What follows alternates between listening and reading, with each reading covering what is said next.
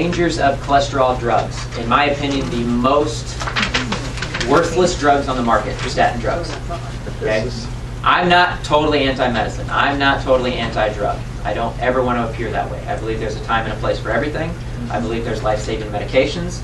I believe that if you just had a heart attack and you need to be on a blood thinner because it's going to keep you alive because you have another 90% blockage, you should probably be on that.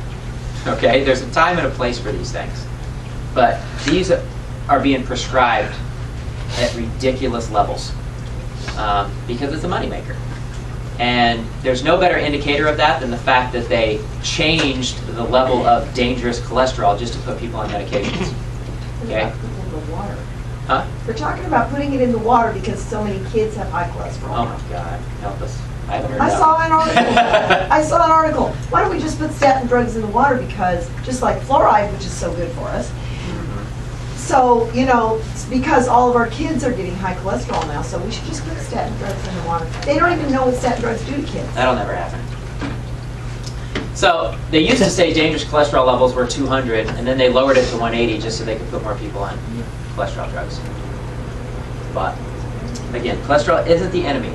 So what do statin drugs do? It's pretty simple. Statin drugs tell the liver to stop producing cholesterol. So what do you think that does to your body? We already talked about all the functions that cholesterol serve in the body.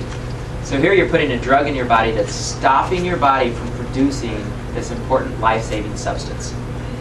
Now if you're an older person, you will start to feel the effects of that within 3 months. If you're a younger person, you might not. It might take longer. As these statin drugs stop the production of cholesterol, the body's going to have a reserve supply of that. And it's going to take a while, longer for you to feel the negative effects of that. But an older person will feel it really, really soon.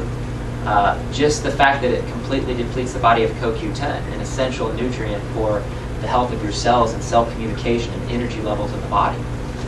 You'll get muscle cramping and muscle weakness from the deficiency in that nutrient caused by the body not producing cholesterol anymore. So there's all the things that are listed here on the dangers of cholesterol drugs, but we talked about the benefits of cholesterol. So you're stopping that function from happening in the body, which is going to cause lots of long-term side effects, short-term and long-term side effects. Very damaging to the body. And like I said, completely unnecessary. Because cholesterol is not the concern.